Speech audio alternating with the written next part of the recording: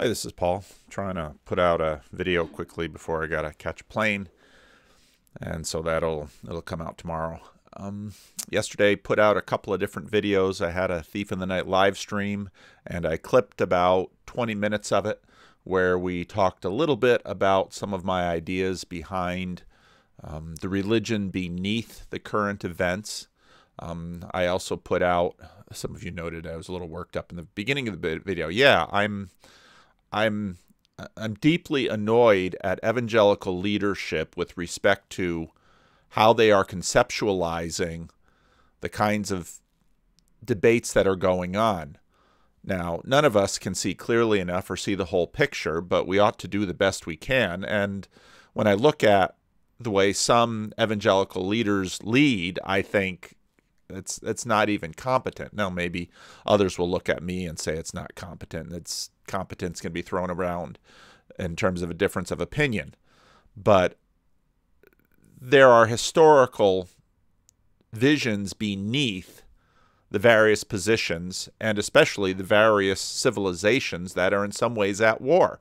And all of these have, to one degree or another, cultural roots that are deeply tied to their religious frameworks.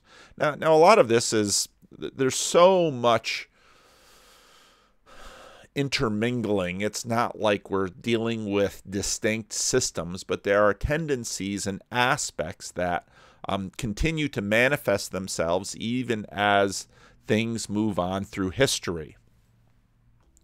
Part of what's interesting to me about the moment we're in is that there is sort of an agent-arena relationship in terms of participation.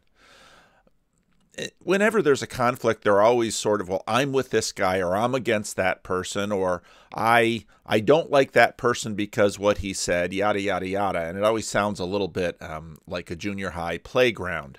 There are a lot of different voices on the scene. Listen to what they have to say, evaluate them, contest the ideas, wrestle with the egregores if you must. That's really, I think, a lot of what we're doing. But, treat the image bearers with respect, or at least try to, if you don't get too trollish like I sometimes get. So I got to be careful about pointing fingers. So when the Jordan Peterson conversations with Robert Kagan, I hadn't listened to it. I'm not quite through listening to it. I'm about 2/3, 3/4 of the way through right now, but I don't have any more time to sit and finish that before I do this. I'll listen to it on the plane tonight. But a lot of the early stuff in the conversation I thought was quite helpful information. Now, again, it's limited information, it's contested information. Almost any information we have about such large things like this is. Now, remember, again, I loved Jordan Peterson's illustration of a helicopter that he had with Kurt Jamungal, where Russia is magnitudes of complexity larger than a helicopter, okay? And history is enormously complex. And so all of our attempts to grasp and to understand and engage are always limited. So let's talk to each other, let's debate each other, let's differ with each other, and let's try and get at better truth if we can. So I do want to play some of the Rest is History podcast when we get at some of the roots of this, of the West, but I thought I'd start with some of the Jordan Peterson conversation with Robert Kagan, because I wanted to strengthen some of the points that I had made on the Protestantism was a hole in the culture where the church used to be video, or that part of the Thief in the Night conversation that we had. Now this was posted on the 28th, and as anybody following the news will see, that this situation, this war hasn't moved quickly in the way that Russia would like it to, but every day there's more news. And so even a conversation that is 4 days old will be dated.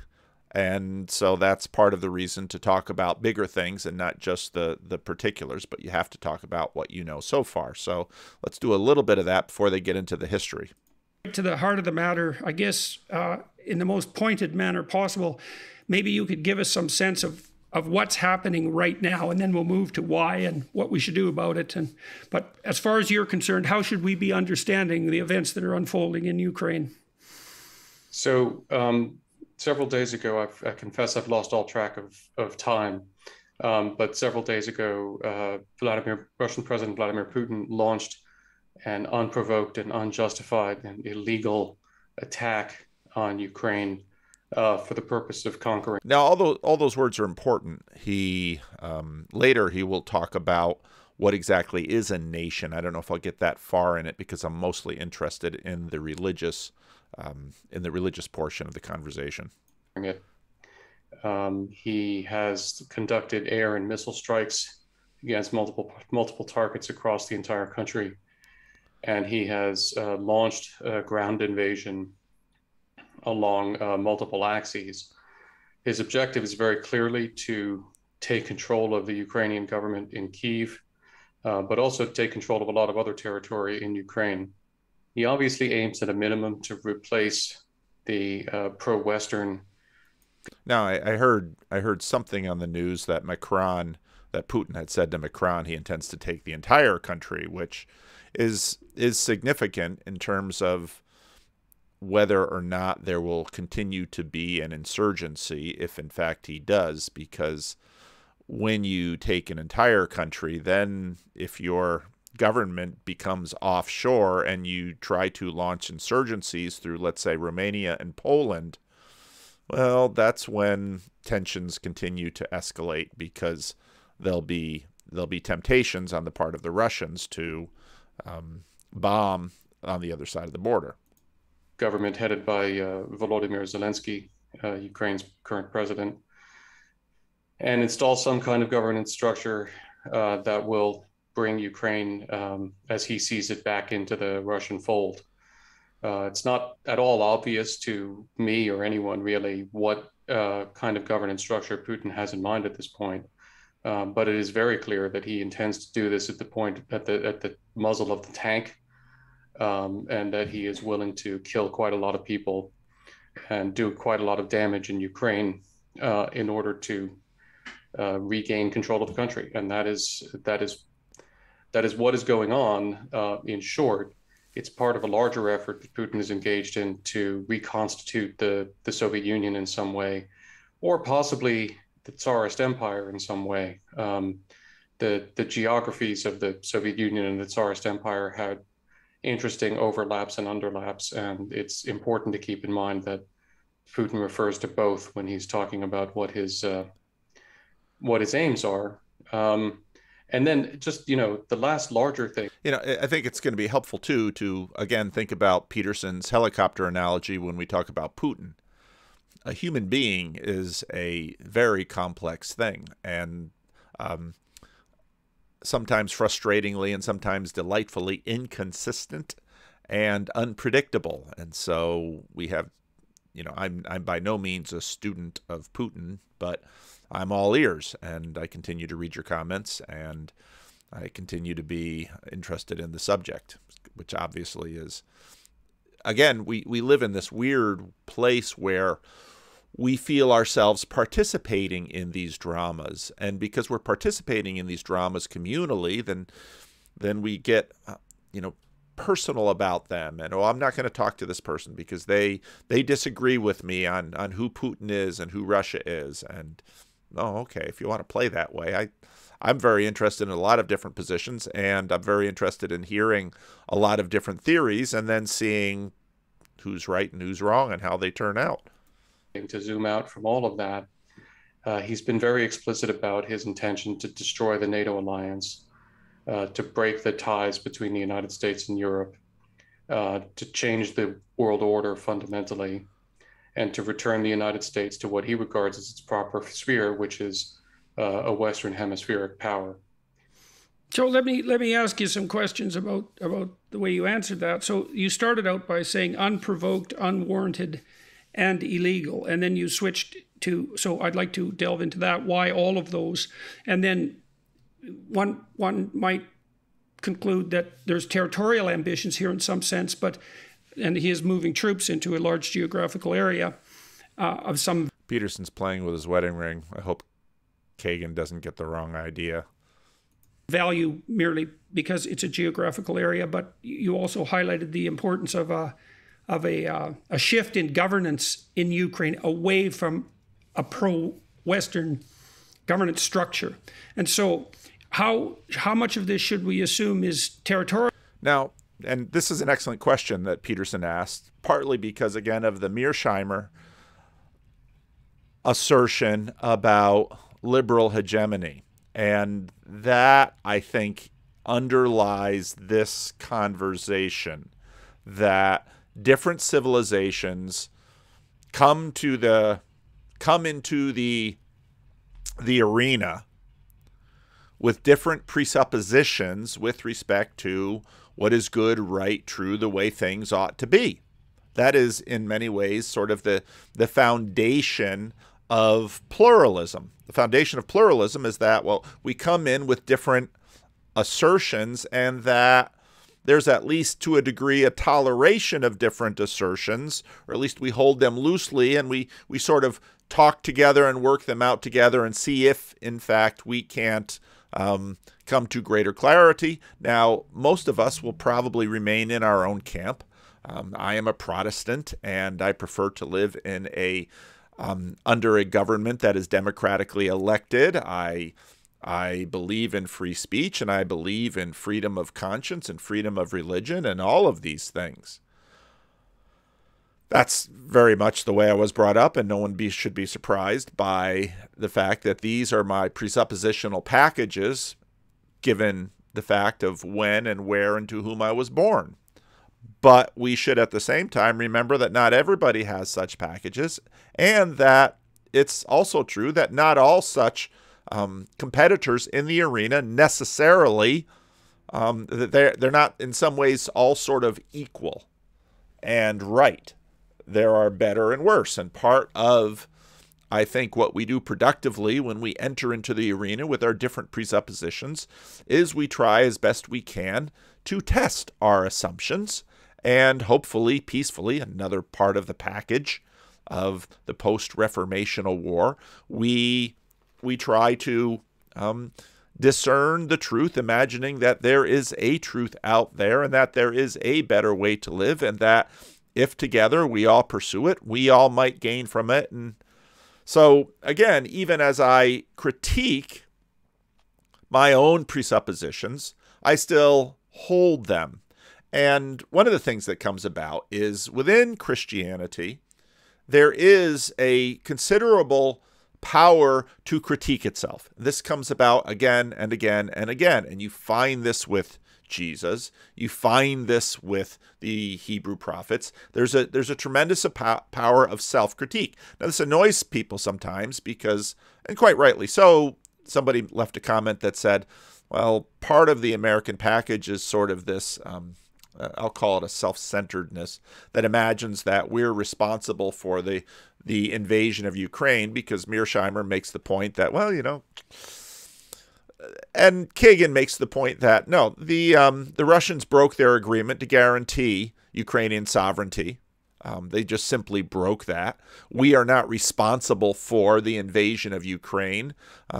We might have played our cards differently. And again, in this video, as is true of Peterson, I think he really tries to hold that balance well, and he articulates it where we, in fact, do have the capacity to be self-critical, but also to recognize that others are responsible for their own actions, and what Putin has done here is a violation of agreements that Russia has signed, and is, I think Putin is going to find he's going to get exactly what he was afraid of, which is a rearmed and a re-energized NATO, seeing that Germany has now decided that they are not only going to send out over a whole bunch of old Soviet hardware to the Ukrainians, but they are going to dramatically boost their military spending.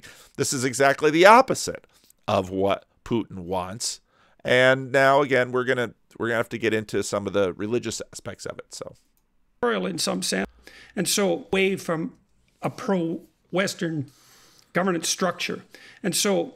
How much of this should we assume is territorial in some sense, and how much of it is his desire to create a subordinate state? Is it a state subordinate to him, or is it more important to him, do you think, that it's not pro-Western?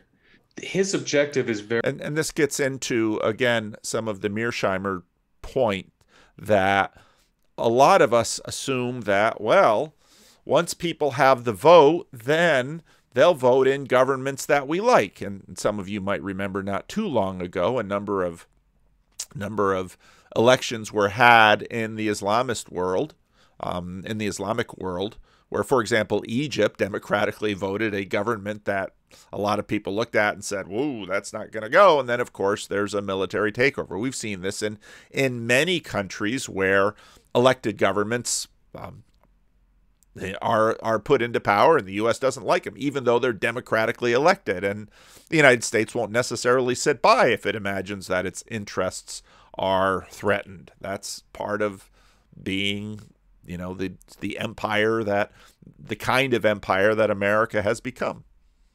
Very explicitly to change the political order in Ukraine. It's not about territorial conquest per se.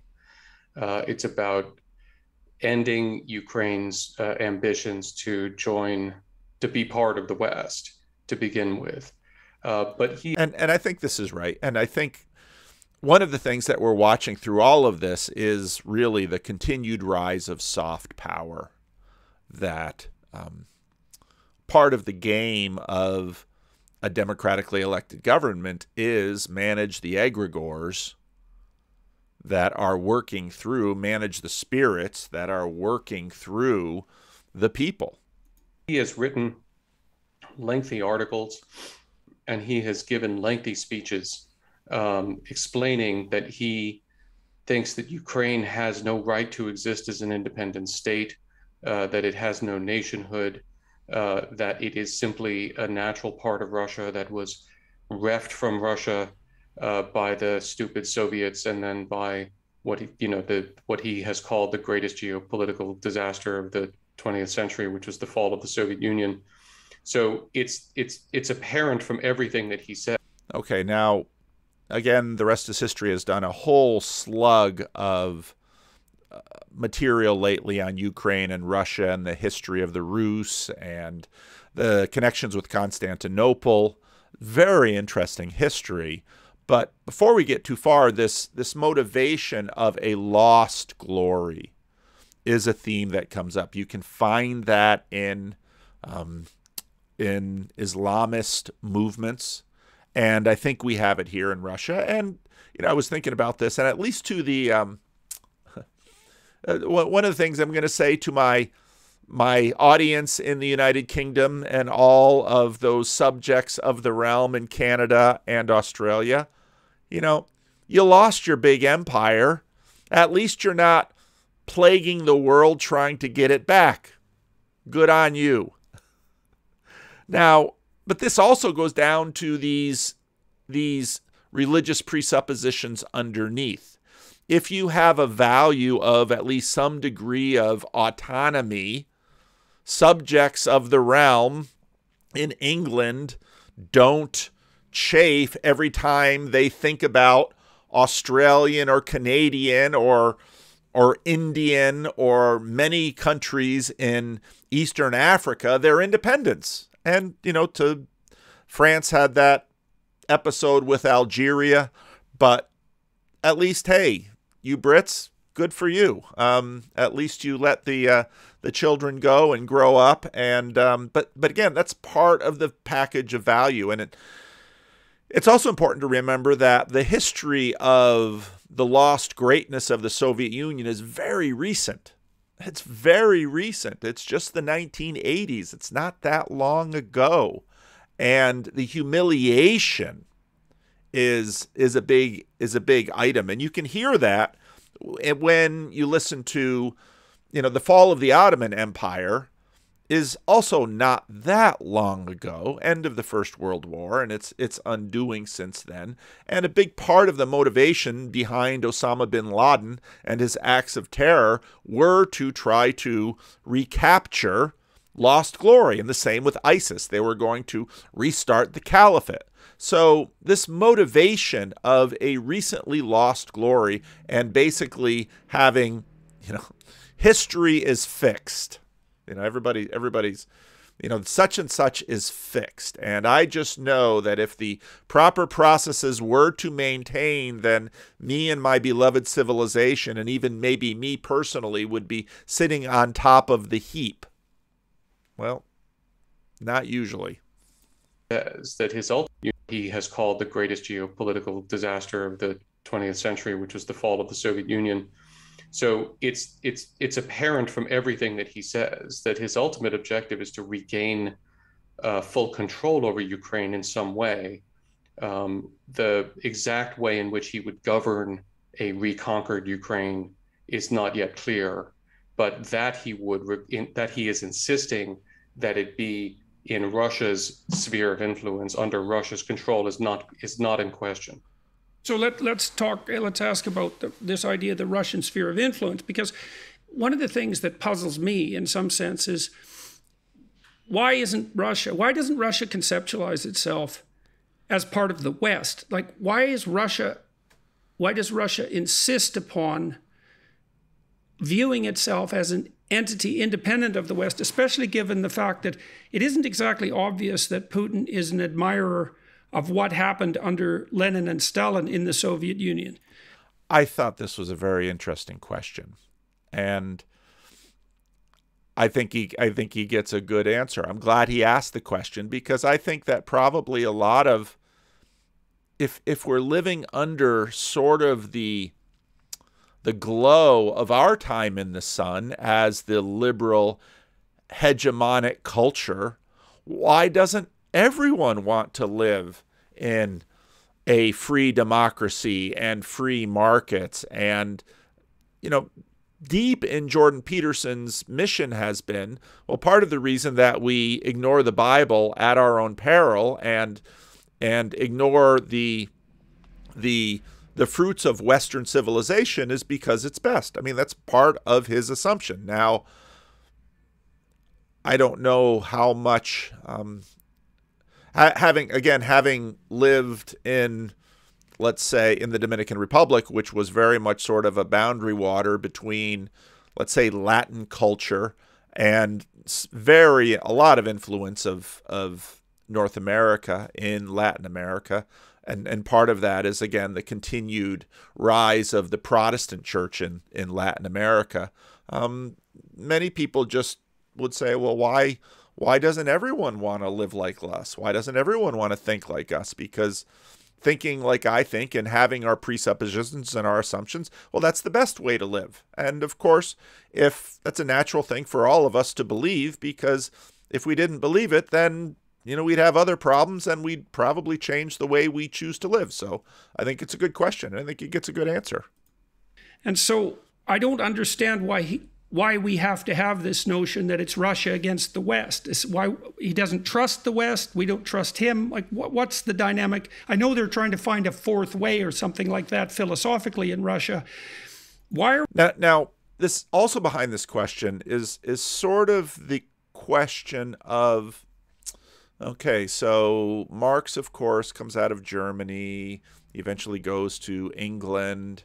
To what degree was the Soviet Union Western, and to what degree was the Soviet Union part of, let's say, and when I say Western, I'm really talking about Latin, and to what degree is it the heir of this hybrid of Slavs, Scandinavians, and then later Greek Roman Empire, Greco-Roman Empire, and Greco-civilization? Because, again, if you listen to that recent The Rest is History about when did Rome fall, and if you go back to that Ready for Harvest video that I played in the last video, oh, the Russians very much see themselves as part of the story. And then go back and watch Jonathan Peugeot's videos about universal history. Oh, they're very much a piece of this story. And that's why those universal history videos are so important, because it shows how it's vital for all of us to maintain a conceptual map and maintain a location that we live within the conceptual map. Are we in this situation where Russia doesn't conceptualize itself as part of the West? I love this question. This is great because you let me get in, do some of my nerdly historian stuff here. To begin with, Russia has never considered itself fully part of the West. You know, when Peter the Great broke a window into Europe, in the magical phrase of Pushkin, by establishing St. Petersburg, Peter attempted, who is one of Putin's two great heroes in Russian and Soviet history, the other one being Stalin. You worry about a guy whose hero is Stalin. Peter was trying to westernize Russia. And ever since then, there has been a debate within Russia about whether Russia really is Western or part of the West, or whether it is something else. In the 19th century, this manifested itself particularly in the distinction, in the divide in Russian intelligentsia between Westerners and Slavophiles.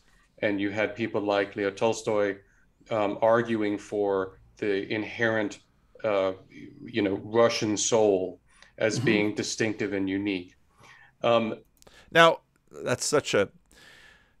It's helpful when we think about history in Europe to remember that you have the northern seas, the Baltic and the Northern Sea, and the civilization around that, which is of the Norsemen, and you have the civilization around the Mediterranean. Both of those were great civilizations, and the Scandinavian civilization meets the eastern part of the great Mediterranean Roman civilization in the Rus. And again, the rest of history has been doing a nice job of laying out all that history. But it's helpful to not just, when we think about that part of the world, think about the Mediterranean and the Roman. Also think about the Scandinavian and their great seafaring civilizations. Again, we seldom think about the Romans as a seagoing civilization, but like the Greeks, like the Phoenicians, the Mediterranean was the superhighway of Rome, just like the Baltic and the North Seas are the superhighway of the Scandinavian civilizations. And they really come together historically in this Eastern civilization. And again, and their religion is orthodoxy. From the end of the Napoleonic Wars on, Russia politically has regarded itself as something more than European.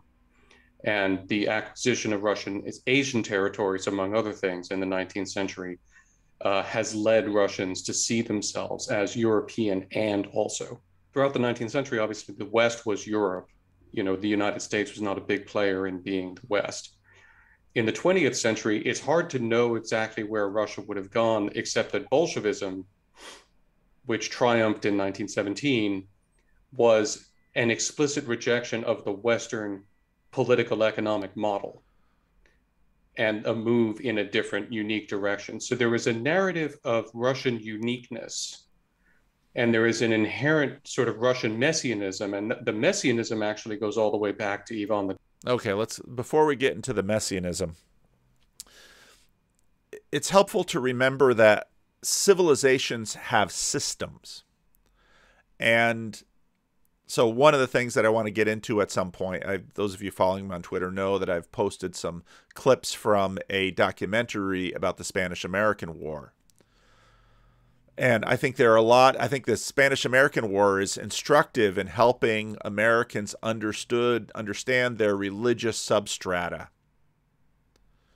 Because part of what happens at the end of the Spanish-American War, McKinley wants a base for coaling its navy in Asia because America has two coasts.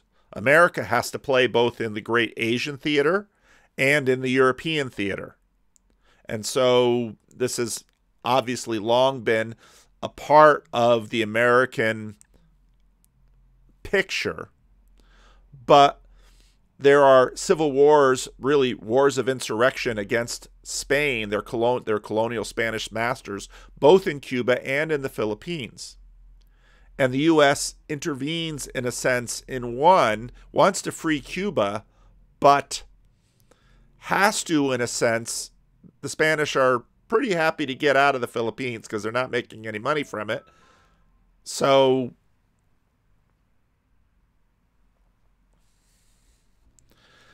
after the U.S. beats up on Spain, which isn't terribly hard because it's very much an empire in decline, it finds itself in the possession of the Philippines. And the Philippines would like to be sovereign. They would like to be independent. And the U.S., well, we'll get into that when we get into that story. But part of what the U.S. is concerned about is that other empires, they don't want the English or the Germans, because at that point the Germans would have loved to have taken the Philippines as a colony, because the Germans were late to the Germans and the Italians because they were late to the nationhood game, were also late to the colonial game, and that sort of sets up a bunch of other things that happen in the 20th century. Germany takes a few places in China because China is very weak. Germany tries to get sort of the scraps of what the other major European colonial powers hadn't cleaned up. And so the U.S. decides, well, we'll keep the Philippines, but there's not a lot of appetite for the U.S. to really keep it in the way that England and France and Spain had run their colonial powers. So, but I say this to emphasize that there is a system in the world that can't be ignored. And again, this is sort of, this idea of one level up. That even the players in this system, the colonial players, can't sort of ignore. Because if they ignore it, they'll lose. And this is part of arms races. This is part of economic struggles. And this is part of where, let's say, civilization's on the decline, what they really face, because suddenly they're being outperformed by other rivals. And so there's these systems that, well, one, if you find a system that you're probably going to lose because everyone else got to the game early, think about Elon Musk and Tesla. Well, what do? Change the game. And in many ways, the Soviet Union tried to change the game. It lost. Terrible. And I'm having a narrative of Russian uniqueness. And there is an inherent sort of... This theme about uniqueness is also important. I think it's a function of consciousness and identity that when we sort of have a principality as an identity, it can be a national identity, it can be an ethnic identity, by virtue of how we work as consciousness, there's always a certain pride and a uniqueness. Now, I'm going to get some comments on this, but when I went to Australia, one of the things that I bumped into was a sense that there's sort of an inferiority complex in the Australian culture. I heard a couple of Australians make mention to that, and I thought, well, that's funny. I never really thought of that when I would think about Australians, but here these people mentioned it. They're Australian. It's like, well, was it because your nation was founded as a prison colony first? Is that part of it? So it's very interesting how cultures have identities and a certain sense of uniqueness. Now, again, when we get into religion, Moscow is the third Rome. Oh. And again, go back and listen to a lot of the rest is history about what is Rome. The power of Rome continues to live on. It's in American culture. Cincinnatus is still a hero in some ways behind so much American culture. The founding fathers of the United States were all classicists. very much educated in the Erasmian tradition. There's a lot going on here. Russian messianism, and the messianism actually goes all the way back to Ivan the Terrible. And I'm happy to talk about that if you'd love to delve into ancient history. But all this stuff, count me in, baby. This is fun. There are these strands in Russian thought going back centuries that Russia is a unique kind of place and that it must be a unique kind of place. And then, of course, as the Soviet Union was one of two global superpowers with the United States, when Putin is talking about the geostrategic calamity of the fall of the Soviet Union, what he really means is the loss of Russia's privileged position as one of the two rulers of the world. And what he is aspiring to is reestablishing that.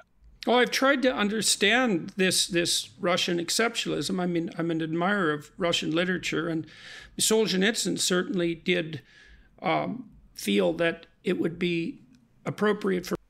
As someone who likes playing the game Civilization, what goes into the greatness of a civilization, and again, the rest of history has talked about this too. The literature, the art, the stories of the people, the fact that Russia survived the Mongols, the fact that Russia and Ukraine and Poland survived, the 20th century.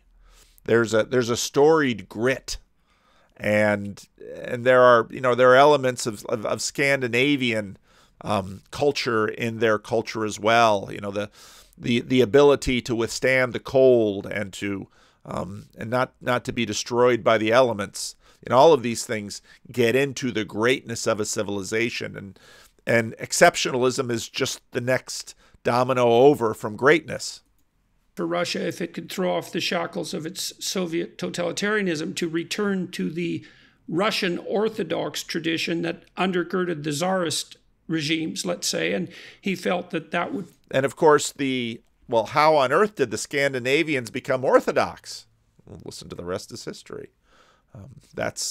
Constantinople was Rome. And again, we always use this word Byzantine. They called themselves Romans. A return to that would produce the foundation that would allow proper movement forward. But that still, to me, doesn't exactly seem to justify claims that in some sense this is a non-Western enterprise. I mean, insofar as it's grounded in Orthodox Christianity, it's still grounded in Christianity, which makes it broadly. But the differences within Christianity are not insubstantial. Western, and I've tried to understand. But no. But not in the Russian historical conception, because the messianism was established under the Ivan rulers was the notion of Moscow as the third Rome, and the argument was that first there was Rome and Christianity was founded there. Christianity moved to Constantinople, and then when Constantinople fell in 1453. The Russian Orthodox Church began to make the argument that the center of Christendom had moved to Moscow, which was the inheritor of the true faith. And so in that sense, it is a line of Christianity that rejects sort of Rome as the center anymore, runs through Constantinople to Moscow and claims to be its own center. And so even in that sense, defining Christianity as a Western thing in this sense is problematic within the ideological framework that Putin and others operate in. Well, now, just like there's sort of an exceptionalism built into our own identity and consciousness with respect to, let's say, our tribe or our ethnicity, the same is, of course, also true of one's religion. If you don't believe in your religion, you'll change it. And you have to believe that your religious perspective is best, because why would you continue to believe in it if you didn't? They see that as more embedded in the remnants of the Byzantine Empire and in the separate. And again, there's the language, because Peterson and I, the Byzantine, and they didn't call themselves Byzantine. They called themselves Roman. Well, why do we call them Byzantine? Oh, because we believe we're still part of Rome too. This universal history it's really important. I mean, that's a lot of what Jonathan and Richard Rowland are doing on his channel. That's important stuff. This stuff still matters. From Constantinople and Rome a very long time ago. Correct. And do you know anything about the relationship between the Orthodox Christian authority hierarchy in Russia and the hierarchies of authority in Rome? Are the relationships good, or does the Orthodox talk about complex? Orthodox hierarchy itself regard itself as something separate entirely and in opposition to the... Oh, it is. And again, go back to that Ready for Harvest video that I linked and played a little bit of before. It's 11 minutes. He's very concise, unlike me, and just boom, boom, boom, boom, boom. And again, that's just the survey. That's just the summary. Whoops. It is separate. The Orthodox hierarchy in Russia does not regard itself as under the edicts. No, but are the relationships friendly, and is there communication, or there's communication? And successive popes have reached out to patriarchs to talk with them. But one of the things that it's important to understand is that Putin has carried on the tradition of the Tsars of subordinating the Moscow Patriarchate to himself, and so now read Tom Holland's Dominion, or Tom Holland's Millennium. What's the other name for that one? The Forge of Christianity, something like that. All of that European history, really, in many ways, the question in the West of who's on top. Is it the priests? Is it the bishops? Or is it the civil magistrates? This runs through the Protestant Reformation. This precedes the Protestant Reformation in European history. The struggle. Why does Charlemagne insist on being crowned Holy Roman Emperor by the Bishop of Rome? The ghosts of Rome continue to rule the Eurasia and many other places in the world. Is that the Moscow Patriarchate at this point is fundamentally an arm of the Russian government. And so... Wow. He controls it de facto. It is not an independent religious authority in reality, even though it is ostensibly. And so... And this is where, when we start talking about, when Americans are talking about orthodoxy, it's like, well, that's in a very Protestant way. That's just another church on the menu that I can go to. But can orthodoxy and democracy coexist? Would an orthodox culture be a democratic culture? And if, in fact, an orthodox country being democratic, how exactly would that work in terms of consistency with the worldviews and the way they're put together? Or is that, again, that little piece of a conversation that we had in The Thief in the Night, is that sort of Protestant code being built into Orthodox assumptions below the consciousness level? There's worlds of difficult questions that we have to deal with right now, and part of what we're bumping into in these conversations and in these subjects is this. Its relations with the Vatican are whatever Putin decides he's willing to have them be at any given moment. I don't understand there to be a particularly contentious relationship, except, and it wasn't with the Vatican, actually.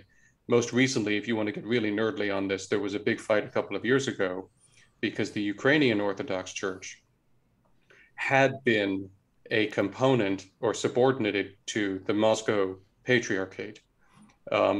The formal leader of all of the Orthodox communities is in Istanbul. He wants to say Constantinople for a reason. And a few years ago, I forgot exactly when, the Ukrainian Orthodox Church petitioned the Patriarch in Istanbul to grant it autocephaly, to make it independent of. Now, again, watch the Ready for Harvest video, because that's where you bumped into that word. The Moscow Patriarchate, and that was granted. And so the Ukrainian Orthodox Church has become an independent entity directly under the Constantinople. And when we in the Protestant world hear independent, that's kind of different from the autocephalous. The Istanbul Patriarch. And Putin bitterly resented that, hated it, attacked it. And it is one of his grievances that, in fact, that occurred.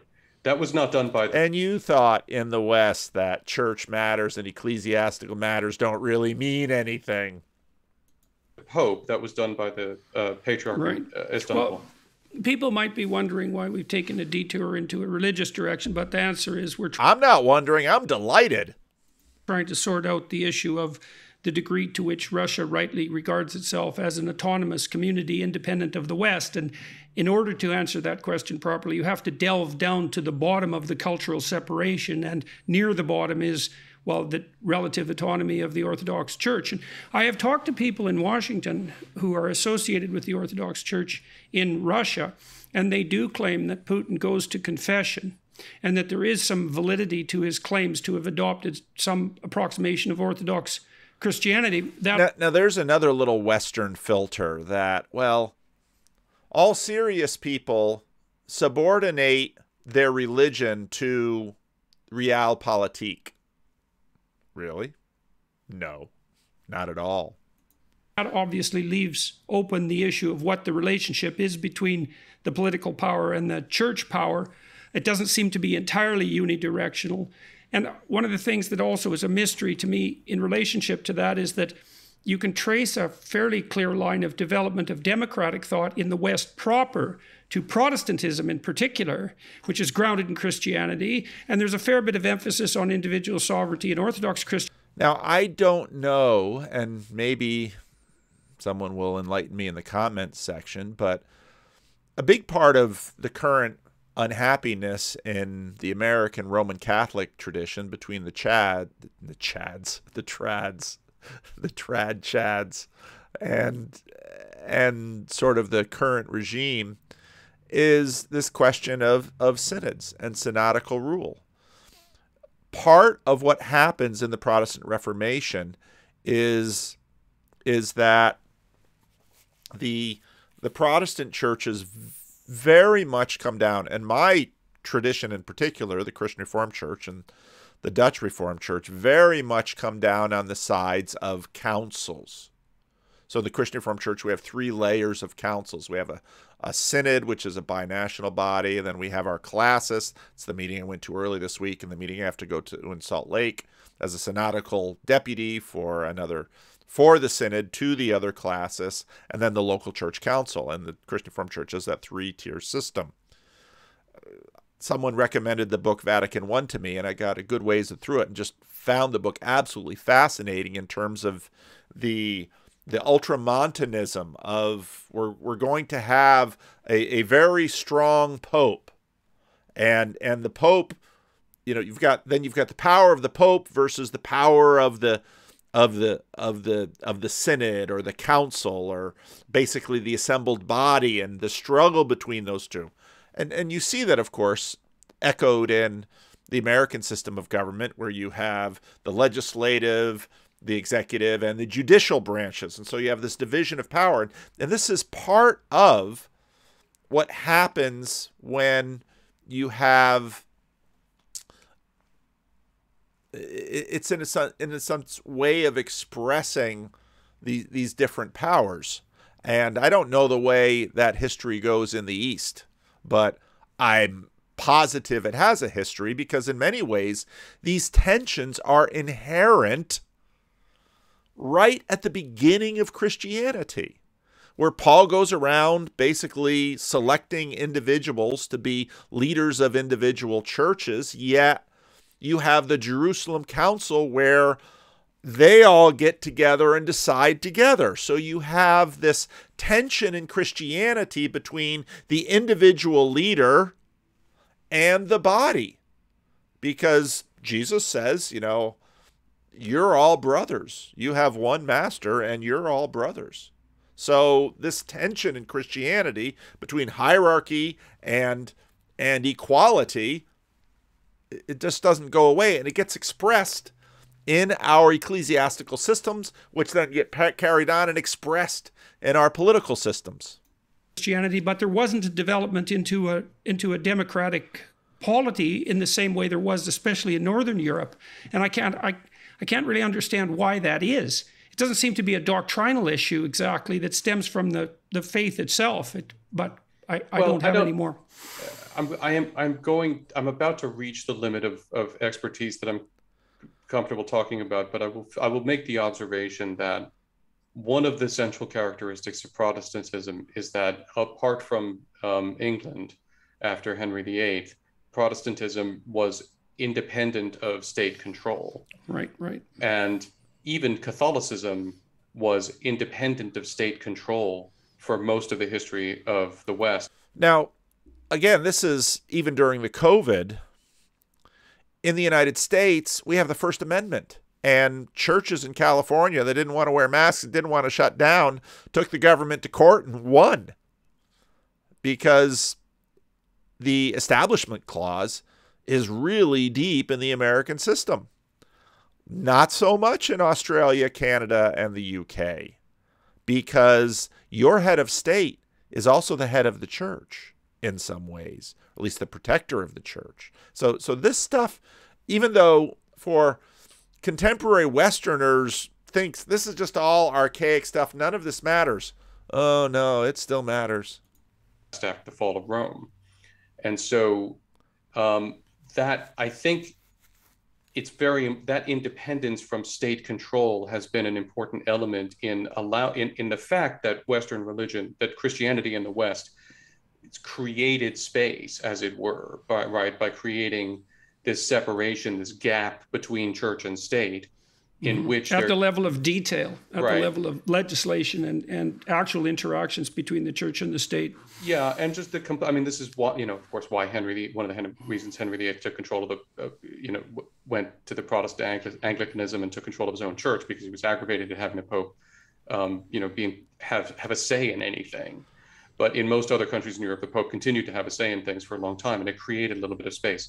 That was never the case in Russia. We never had an independent patriarch who could create that space from the Tsars, into which something else could happen, because it was always fundamentally, at least from the Muscovite period on, it was the Orthodox Church was always fundamentally under the control of the Tsar. And so it was a state religion, and it just did not have the ability to create that kind of space. And then there's a bunch of other sociocultural reasons that, as a historian, I love to nerd out about why the Russians didn't develop Western traditions of personal liberty and independence and that kind of stuff. But this religious aspect has to do with state capture, state control of the church, I think, more than anything else. Right. So I'd love to hear him nerd out on this stuff. This is cool. Too much integration at the top, that's how Mussolini defined fascism in some sense, although he was thinking more about it in terms of collusion between the corporate world and the political world. But so you need autonomous organizations as close to the top as you can get. At least that's how it's worked in the West. Okay, so we've talked about why Russia might regard itself as somehow importantly separate. I mean, you could also say that about any number of countries within the West. It's not like Germany and England are the same place, or France and England, or France and the United States. We've been able to develop an integrated West to some degree that also allows for autonomy. So I still can't exactly see why the Russians can't be brought under that umbrella. Certainly the idea that they've lost.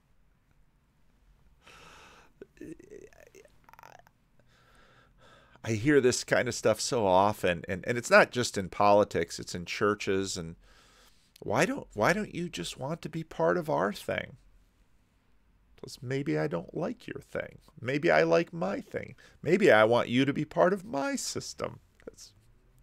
lost their empire and they've lost their central place, that there's I don't know if there's a resentment that goes along with that, or a confusion about place. Yeah, before you even get there, I mean, look, you can't understate the importance of the Bolshevik Revolution in this regard, because the Romanov dynasty, especially in the 19th century, regarded itself as a part of Europe as well as something more. It regarded itself as European plus. And it regarded itself as a sort of a European superpower, but it regarded itself as part of the concert of Europe and a pillar of the concert of Europe. So the change comes when you have a revolutionary cabal take power that is dedicated to the destruction of all of the fundamental principles of the West. And that was the Bolshevik Revolution. And it took control, and it imposed its ideology by unbelievably brutal force on a population that didn't start believing in it. And that ideology involved not only that every aspect of the socio-political economic structure of the West was evil, but that it was seeking to destroy Russia, and that it was seeking to destroy this virtuous Bolshevik Revolution. So we can talk about the historical Russian theories of encirclement and various other things, which frankly can be easily overstated when you go back into Russian history. But the Bolsheviks absolutely saw themselves as the kernel of a world revolution, and assumed naturally that the entire capitalist world was seeking to destroy them. And to be fair to them, of course, the initial reaction of the Western powers was, in fact, to try to crush the Bolshevik Revolution. And this, again, is where we get, different systems want to live. Different spirits want to endure. They want supremacy. You don't want to be a part of our Western democracies? Well, why don't you want to be a part of our communist system? Surely it's the wave of the future. We will crush you. You'll be in the dustbin of history. That's what Marxist ideology said. But what we tend to be blind to is our ideology, which is that, once we help you see that clearly our systems are superior to yours, you'll adopt them. This is the liberal hegemony. Surely once we go into Iraq and liberate them from Saddam's the only thing standing in the way of them becoming a free market situation. Surely they'll come our way. And we did have American troops land in Russia during the Civil War to try to help the white forces defeat the Bolsheviks. So there was an initial Western, and the British and the French did too. So there was an initial sort of Western intervention against the Bolshevik Revolution, which gave just a little bit of color to this. But the anti-Westernism and the notion of an encirclement and being at permanent war with the entire capitalist world is inherent to Marxism and Leninism. And then what did the Bolsheviks do? They systematically cut the Soviet society off from the world and took all control of communication. Now, pay attention to that. Cut them off from the world. Well, what is the world? Well, the world is our system. They established their own world. And, again, I recommend Tim Snyder's Bloodlands, where he basically shows how you have these two systems. You had the democratic socialists of the Nazi Party, and you had the Stalin and the communists, and they just go over Poland and Ukraine, and they keep trying to. The Nazis believe that, if we just get rid of all of these structures, then sort of the ecological nativistic things will flourish, and the supremacy of the German race will become self-evident. Oh. And of course, the communists, if we just get rid of all of this capitalist oppression, then the naturalness of our system. Well, don't we believe that just democracy and free markets are just the natural way of life? Of course we believe that. But everyone does. Communications prevented people from leaving the Soviet Union. It's one of the ways that you can tell a legitimate state from a prison with a government, is, does it allow its people freely to leave? And the Soviet Union did not. The Soviet Union, the laws prevented people from leaving without special permissions and so on. And so it was a prison with a government. The certain. But even that's more complex, because just watch Shawshank Redemption. Spend 30, 40 years institutionalized and then come out. No, we're very sophisticated creatures, and we're very easily formed. I was having a conversation with someone who lives on the street there, and he was having a debate in himself whether he should be institutionalized, because he says, I know what it means to be institutionalized. The certain hallmark of a totalitarian society is that you cannot, it's a prison, essentially. Right, exactly right. So that was so the Russians, so that you think there's inertia in some sense, even though Russia is no longer a Bolshevik state, you think there's inertia in the distrust of the West that probably developed even before the Bolshevik Revolution? I don't think that there was a huge amount of inertia along those lines among Russians themselves.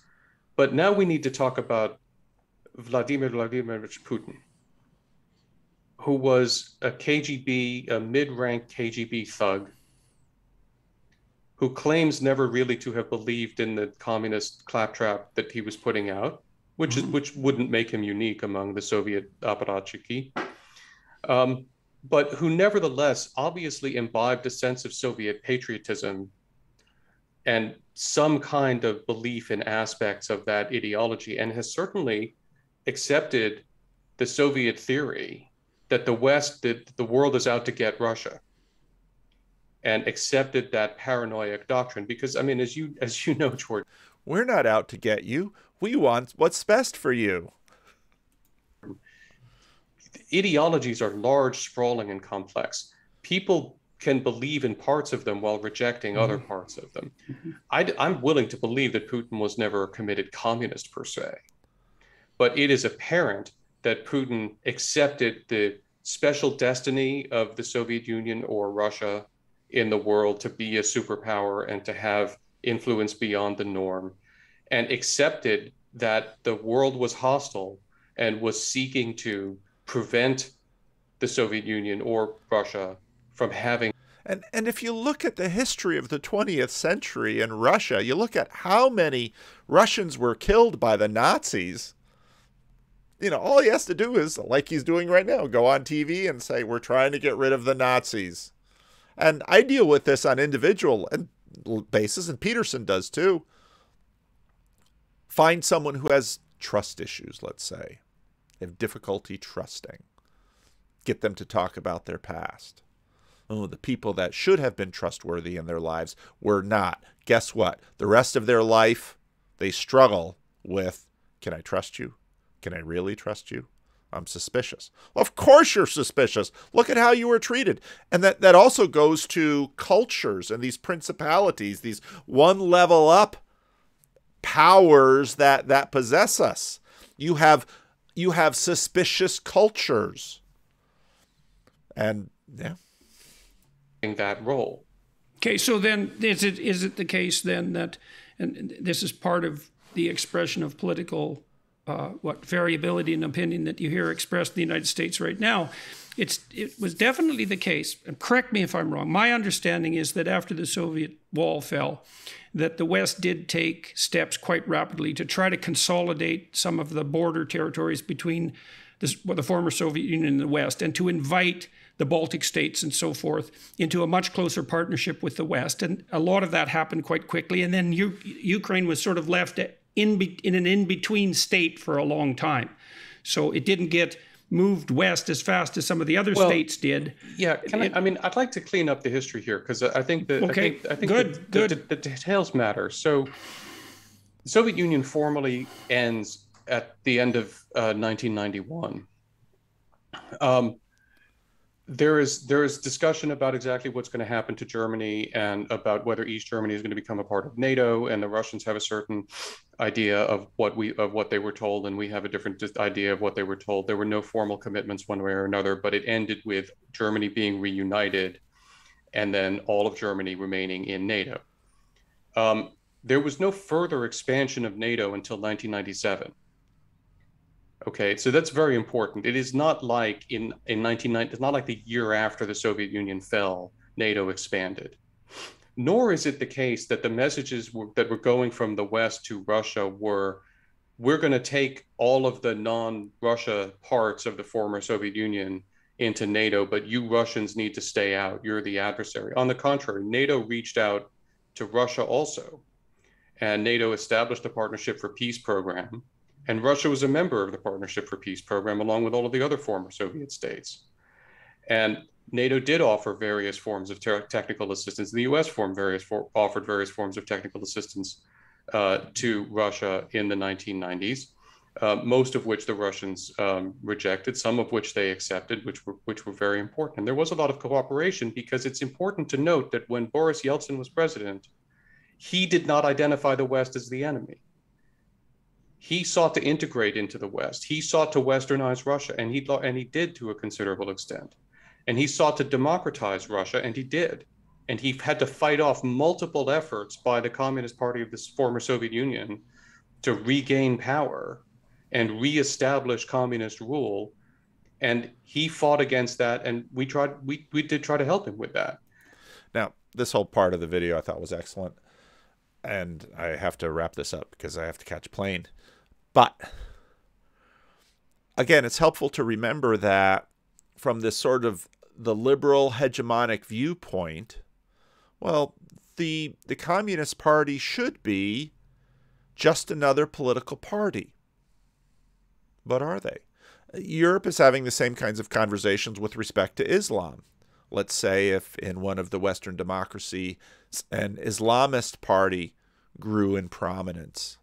Well, is the goal of the Islamist party to, once you gain supremacy, to maintain it forever? Because after all, you know what's best. In the West, we say, no, you can't do that. Well, you know, the Communist Party has to be like the Social Democrats or like the Liberal Democrats or like one of the other parties, because that's the system. If you don't buy the system, you gain power and you keep it.